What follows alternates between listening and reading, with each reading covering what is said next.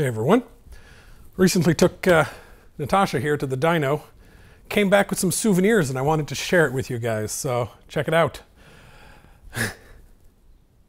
Yep, that's a piece of connecting rod.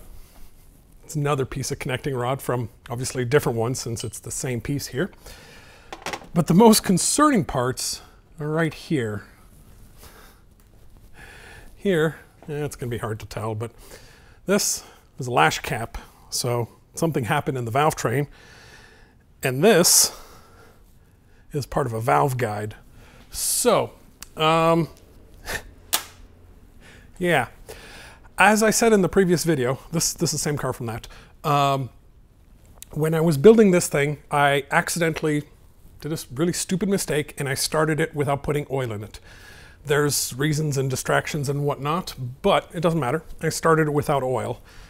And you can see here a couple pictures, right? It wasn't that bad. It was the number 4 main that was mostly the damage. And then the number 6 connecting rod, I figured some of the debris from there probably made it into there. So I took those off. I cleaned everything up. I polished the crank in place. That took forever, but I was able to do it and put oil in it. Started fine. Everything was running great. Took it for a few miles down the road. Everything was fine.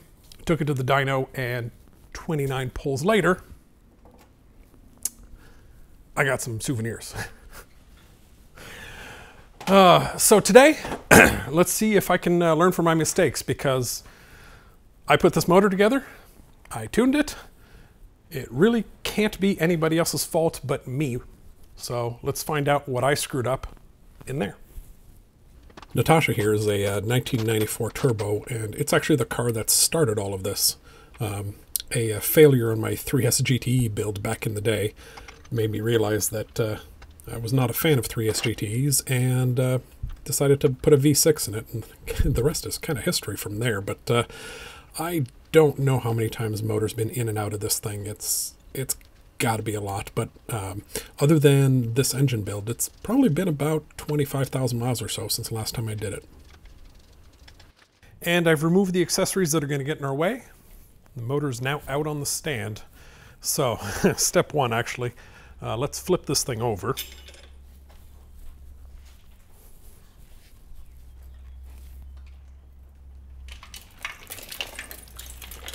Oh yeah, that sounds great.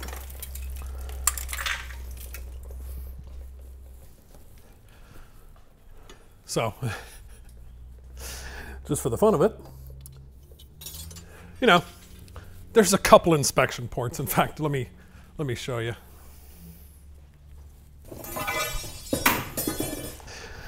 So we've got a couple inspection. Okay, you know what? This is the first time I flipped it, so you can see there's all kinds of debris in there. In there, it's leaking. We can see definitely that's number 6 connecting rod there. Number 5 is definitely not attached to anything. And we've got some inspection ports on this side. So you can kind of see what we're looking at. Since we've got it flipped, we might as well start with the oil pan. Yes, I realize I'm taking this stuff apart entirely the wrong way, but keep in mind this motor is ruined. And if you're looking for a reason to get offended, just wait till you see how I take the rear main off. Oh my God.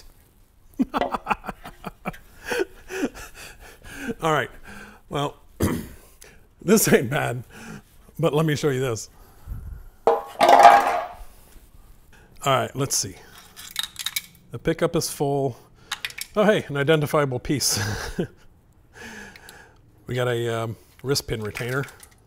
We got some piston rings. Let's see, is there more stuff we can identify? What the hell is this? It's round. I don't know. More piston parts. Anything else? Oh, this one says Toyota on it. All right, let's keep going. So the oil filter should give us our first clue. If this thing was catastrophic, the oil filter will not contain much debris. If it worked its way to failure, well, if it worked its way to failure, this is what you'll see. So this is kind of our first sign here to tell us what's going on. These things are absolutely chock full of bearing material. That's really kind of letting us know that there was bearing material failure before the ultimate failure, right? Because it had to be able to get pumped through the engine. So that does support that there was probably a spun bearing, but there'll be more evidence if we get there. There should be some wear marks, and yeah, either way, let's keep going.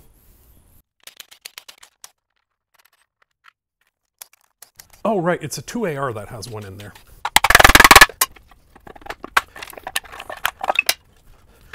All right, even this part's not usable.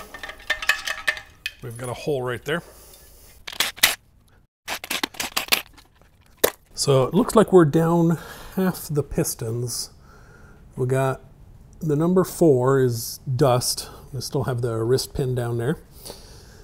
Number 5 is still mostly located there. In fact, there might be some interesting data on the top of that piston if there was massive detonation or something. And number 6, well, number 6 is just dust. As I mentioned earlier, this guy's here is free spinning. That one's completely missing. So, though the fact that it's completely missing might also be a sign that we won't be able to check, but if that didn't get assembled properly and it was worked its way loose or something, could be a problem. And because of the way the 2GR comes apart, now we need to flip it.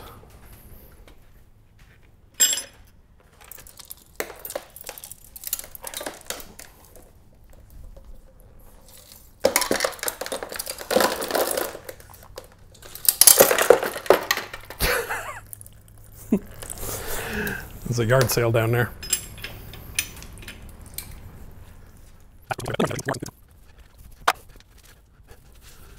All right, let's see if we dropped a valve.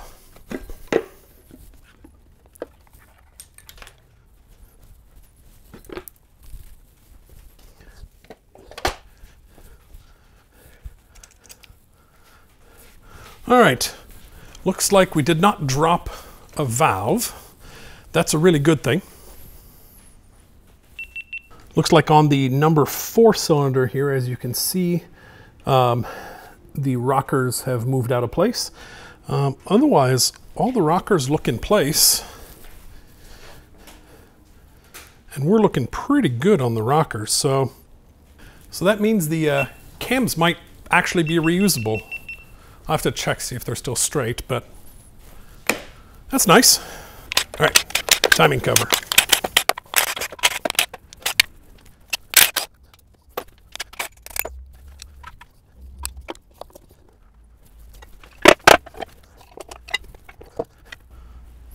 All right, nothing bad here, but we did see in the oil pump, in the oil filter, it was pumping debris, so obviously we can't reuse the oil pump.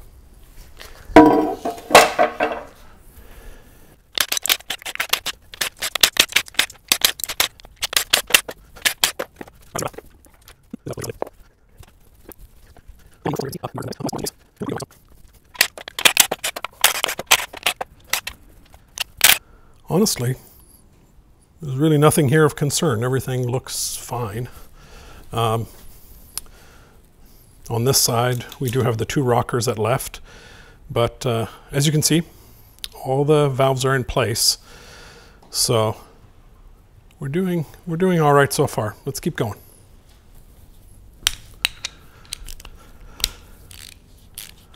All right, let's get these heads off.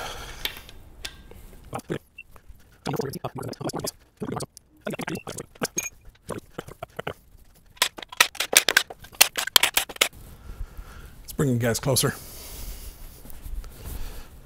All right, let's see what you got. All right. All right, not bad.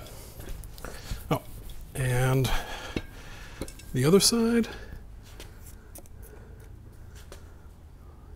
You know, there's the tiniest bit of evidence there, but overall, this head's actually in good shape. I don't know. I'll put some thought on it if I want to reuse it or not. This piston, on the other hand. But you know what? You know what though? I'm not seeing signs of detonation. Like this is all a nice color. There's no, yeah, no, I think this was, I don't think it was the tune. At least the tune wasn't that far off.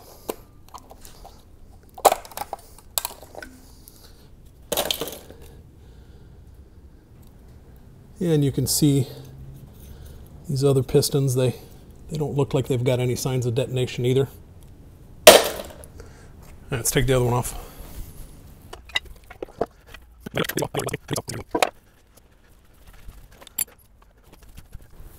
And behind bank number 2. That's the fun one. Oh yeah. I think that used to be a spark plug. There's a piece of ring just embedded right in the head. All right, this head is obviously toast.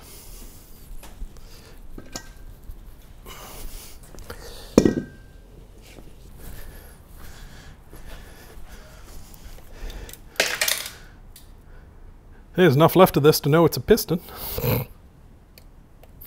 Oh, hey. Well,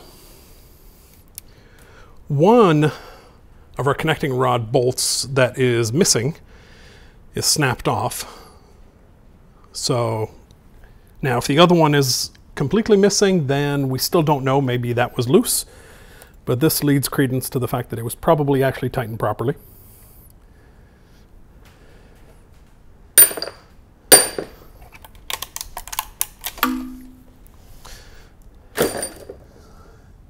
And again, I mean, other than debris that actually made it into here, that's an oil control ring, there's no signs of detonation on that piston, so I think that was doing fine. All right, well, let's get the crank out.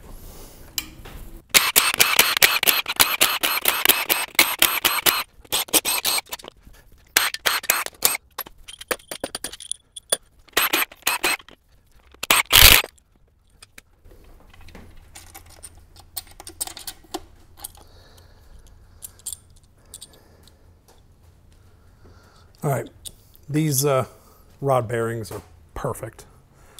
There's nothing wrong with them. Here, let me show you. This is in number 5. This is number 5. It got abused the worst that's still there, and you can see it's, no, there's not a single scratch on there.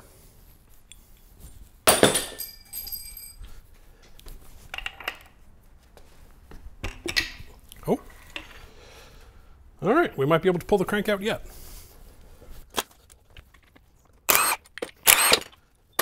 All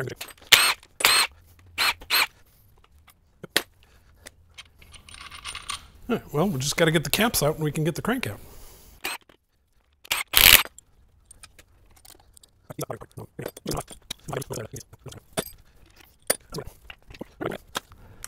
Oh, wow. Well, that wasn't expected. Let me, yeah. So this bearing had damage. The other 3 are perfect, but this bearing had damage. And that's probably what we saw in the oil filter, but that isn't necessarily the reason it failed. Interesting.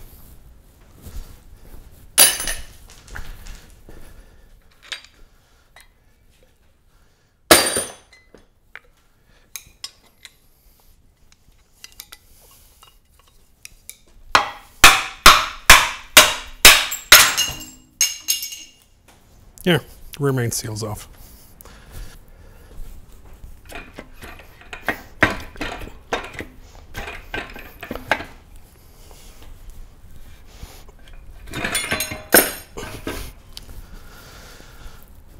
All right.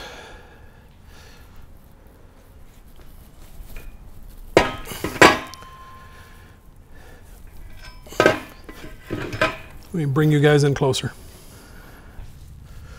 All right, so I'm glad I opened this up. As you can see, there's some damage here. I was able to, well, apparently not, but I thought I was able to completely clean this after the no oil start, but apparently I missed some of this. But I did find this in the debris. This right here, that's our number 6 rod bearing. And if you look at it, this didn't just get damaged from just an impact. This got really freaking hot. You can see, you know, this is the color that they are otherwise. This didn't just get hot. This didn't just get damaged. This got really, really hot. It's also thin. And I think that's either, there must have been some debris in this passage from the no oil start, because that connects right to this bearing, and the oil pushes from here into here. So this would make sense that it's the only rod bearing that sees it, right? Because this one here is oiled from the number 3 journal. So nothing from here would contaminate this, and that's what we're seeing. Whether it's not enough cleaning in here, or it's this new debris here, and that's definitely a thing that made it into here and then caused this to overheat. I really do think that's what it was. I just didn't clean it up well enough. You know, realistically, should I have done a full disassembly? I should have. The reason I didn't is right here, actually. So you could see when I started it without oil, you see this groove right here? This was caused by that bearing spinning. And I figured the block was wasted at that point. So what the hell was the point of taking it apart and fixing it? Now, that could have saved heads, that could have, you know, yeah, perhaps it still would have been a good idea. But I didn't, and in the end, I mean, this thing still served me for long enough to get those test results. We were able to test the intake, able to put that on the market. I just need to do, well, I need to test those cams, make sure they're still perfectly straight. If they're not perfectly straight, then they will get chucked. But as far as I can tell here, they definitely don't have any scratches, and they do look straight, so they'll probably get thrown into another motor. I might save that head right there. Everything else is complete trash here. It's just, there's nothing really worth saving. So, all right. Yeah, that's all I got, man.